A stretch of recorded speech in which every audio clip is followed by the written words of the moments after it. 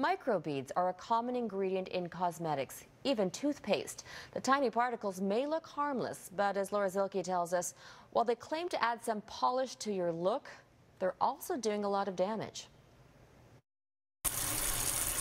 Meant to enhance your beauty routine, those tiny microbeads you use to scrub and soften your skin for a few seconds are washing down the drain and leaving a much longer-term effect in our Great Lakes. They're too small to get caught by sewage treatment plants, so they're discharged right into our rivers and our lakes. Microbeads are found in dozens of cosmetic and beauty products, largely body scrubs that advertise the beads as exfoliants.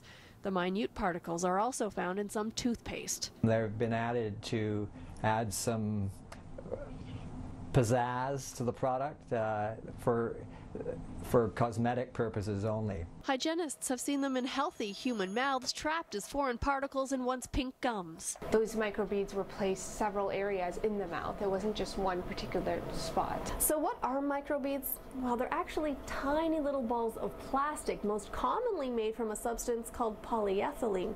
That's the same kind of plastic used to make shopping bags, even things like your waste bin.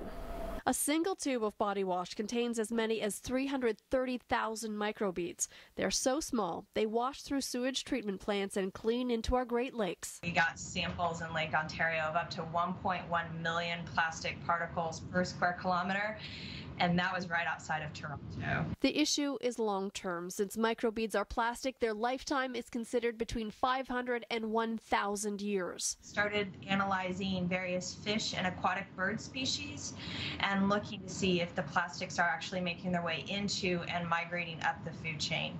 And spoiler alert, they are. Health Canada says manufacturers cannot sell any cosmetics that may cause injury to health. The effects in this case are considered environmental. There are no Canadian government agencies considering the ban of microbeads. Some manufacturers, including Crest, have committed to removing microbeads from their products, but not all are on board. Laura Zilke, Global News.